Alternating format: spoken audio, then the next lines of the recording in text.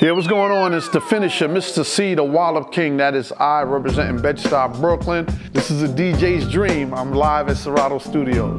Me and Big Daddy Kane went to the same high school together. We went to Sarah J. Hill High School in Brooklyn, and he was battling this other dude in the lunchroom, and I don't remember the whole rhymes that Kane was said, but I remember him saying, "I got braids in my hair just like Stevie Wonder."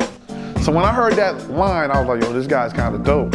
And that's how I first met Kane, like, you know, in the lunchroom at Sarah J. Hill High School. And well, I met Big through his first DJ, 50 Grand. The same day that I came back from tour, 50 Grand was knocking at my door with the demo tape, and I heard Big rap, and coincidentally, one of the tracks that Biggie rhymed to on the first demo tape I heard was the original sample that me and Kane used for Ain't No Half Steppin'. We redid the demo, submitted it to Matty C, and a guy named Puff Daddy heard it, and the rest is history.